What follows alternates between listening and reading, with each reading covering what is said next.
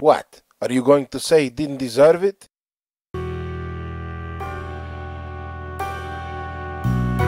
He certainly served his purpose.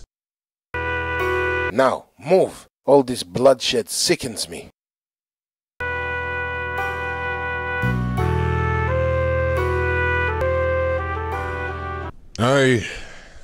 Can it, Stone? You're on the edge. Now die with dignity and jump.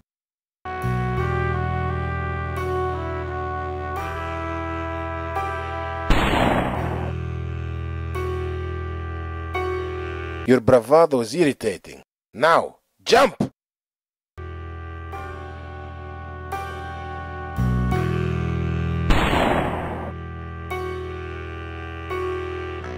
Your capacity for pain is indeed impressive. I'm almost tempted to watch you bleed where you stand, but time is short. Now jump or die.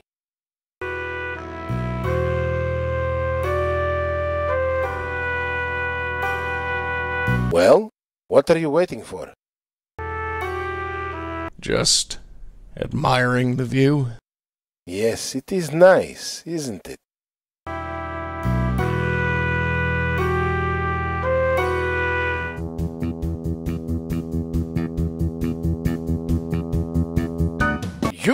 You momser! You are a nothing!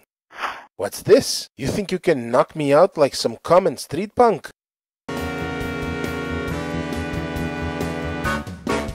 I am Amos Zelig! I've spearheaded the strongest Jewish synagogue in Manhattan for over 30 years. Who are you, little rabbi?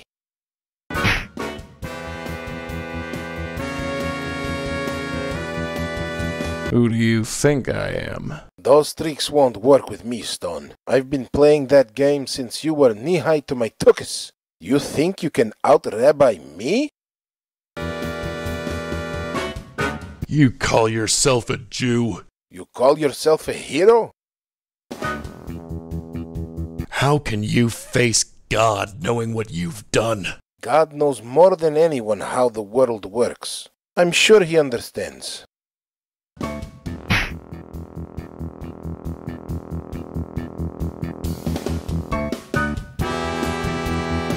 Are there others like you? More than you can possibly imagine. Is this how a rabbi acts? This is how the world acts.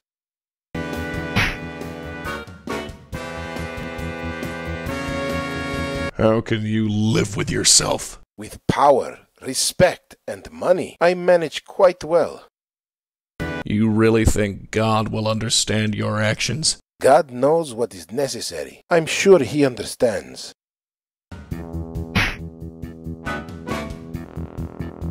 Are you happy with this life, Zelig? Yes. Are you? You really think a rabbi acts this way? I told you, Stone. This is how the world is. Get used to it.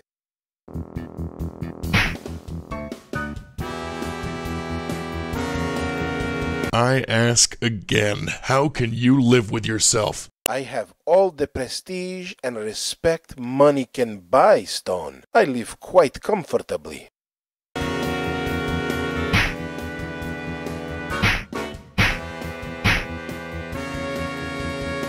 Zelig, it's over. What do you have to say for yourself? Mazel tov, Rabbi Stone. I applaud you. To have come this far, you certainly are resourceful. Just what are you saying, Zelig?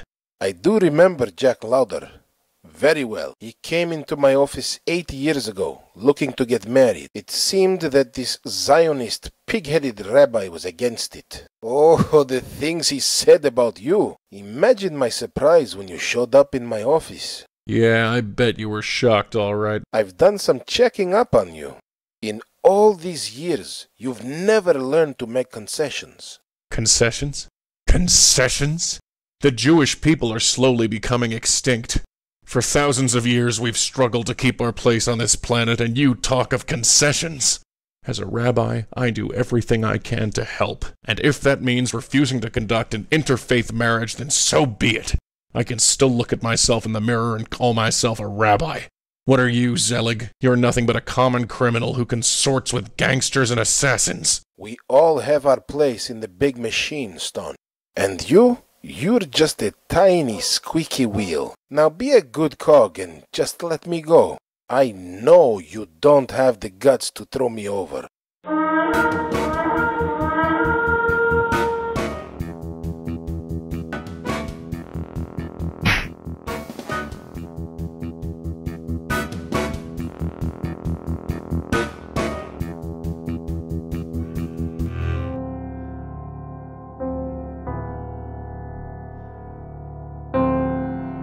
So, it's over? It's over, Mrs. Lauder. Your husband's murderer is dead. That was... How did you do that? It had to be done. Let's go. Rabbi Stone? Yes, Mrs. Lauder? Nobody knows this happened. No. The police don't know we're here. No. Good. I don't want to be questioned about this. And I think you need to stay away from me. Whatever you felt you needed to do, it's done. There's no changing it. I appreciate all you've done, but there's a darkness in you that I just don't want in my life. Jack wouldn't want it, and neither do I.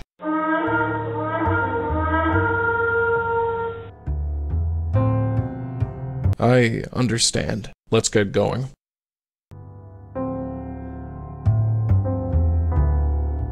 Atzai melech shemo nikra.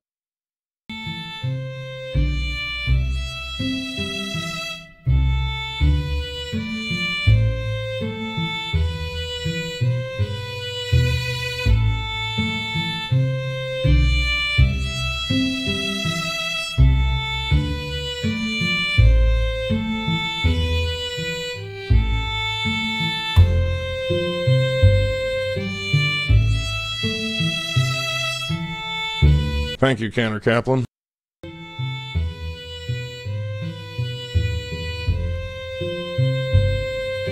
Is it only in the aftermath of pain that we are justified in questioning God's fairness? Just how much pain must occur to legitimately raise the question, why do bad things happen to good people? When do we say, enough is enough? When is it enough?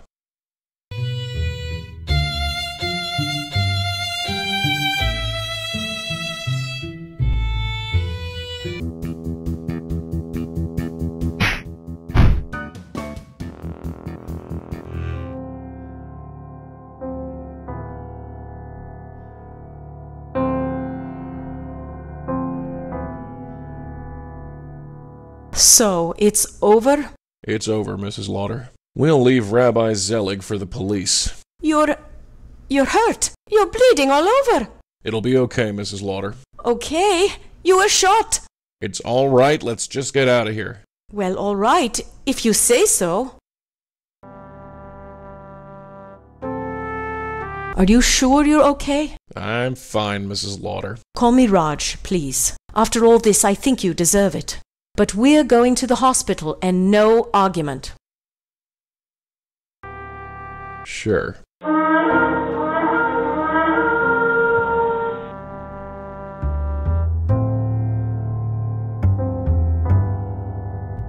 Atzai melech shemo nikra.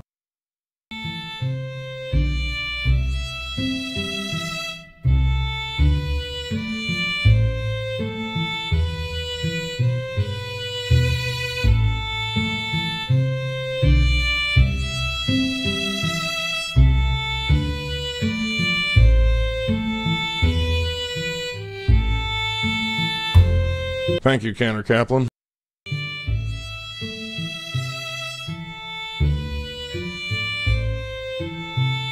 Is it only in the aftermath of pain that we are justified in questioning God's fairness? Just how much pain must occur to legitimately raise the question, why do bad things happen to good people? Just how much pain? God might not seem fair, We may not always feel connected to him. That is, we may feel lonely, and often do.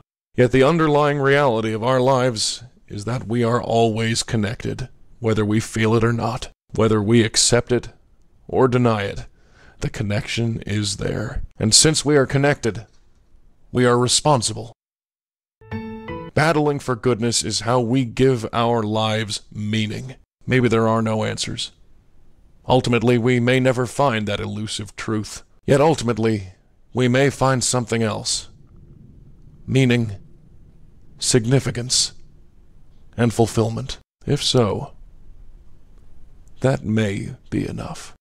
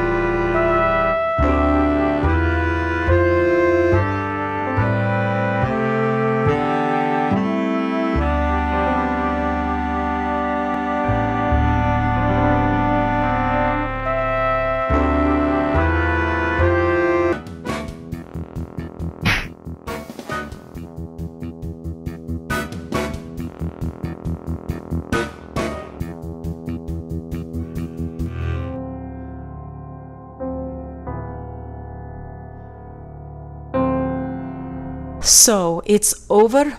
It's over, Mrs. Lauder. Your husband's murderer is dead.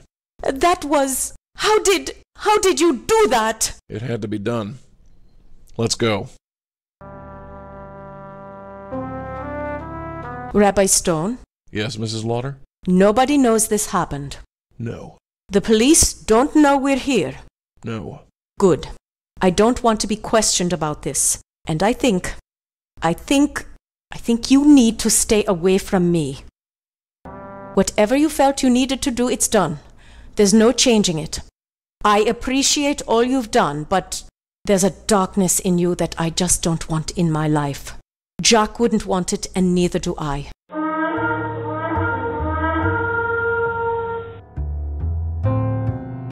I understand. Let's get going.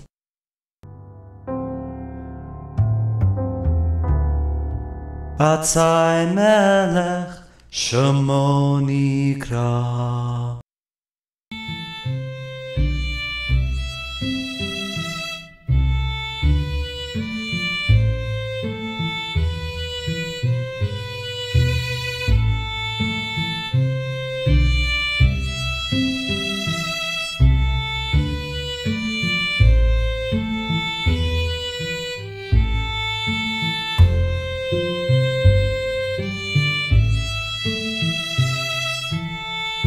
Thank you, Cantor Kaplan.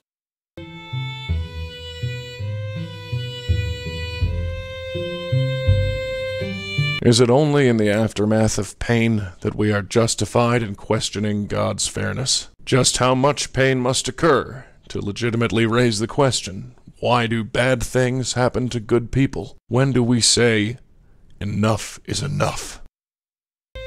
When is it enough?